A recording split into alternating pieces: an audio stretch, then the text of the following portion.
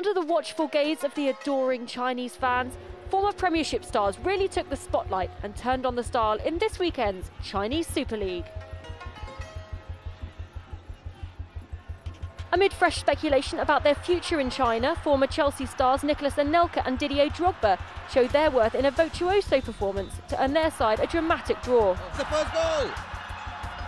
Drogba opened the scoring with a tidy finish after a great reverse pass by player-manager Nicolas Anelka. Shortly after the restart, Shenhua were pegged back by a Wang Yongpo penalty and a Gilberto Machena goal. Right, it's Machena who's put the ball into the back of the net. Nicolas Anelka feeding in Drogba. Oh, it's got it! It's 2-2! Not to be outshone, Anelka and Drogba linked up once more to make it 2-2, with another neat finish by the Ivorian.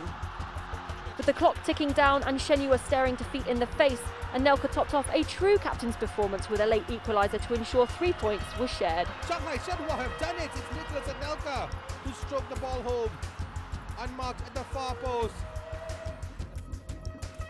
Dalian Aerbin travelled to Changchun Yatai and picked up all 3 points as Peter Utaka continued his rich vein of goal-scoring form. Utaka shot into the corner, he scored again.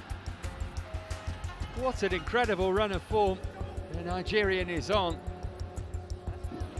Wang Dong equalised through a penalty, but Peter Utaka scored a late winner and his 12th goal in 10 games. Utaka, 3 men on the line, but they couldn't prevent the ball from going into the net. And Utaka, with his second of the game, has surely stolen the points for Dalian Aerbin. He just can't stop scoring.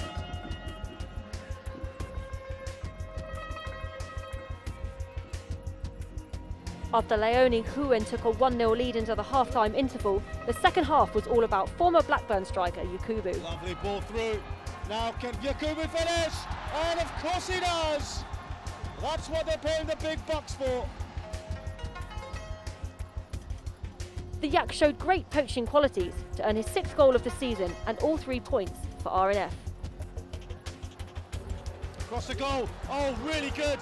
Easy finish for Yakubu. Elsewhere this week, Dalian Aerbin and Guangzhou played out a 5-goal thriller in the Jinsu Stadium. The ball only goes as far as Wang Song strikes it. Oh, it's 1-0. Wang Song on his left boot. He hit it low, he hit it hard. And Hangzhou lead by 1-0. Relegation battling Guangzhou raced into a 3-0 lead with goals from Yang Fen and Shang Yaokun. Despite a valiant second half fight back from the home side, Guangzhou left with 3 vital points.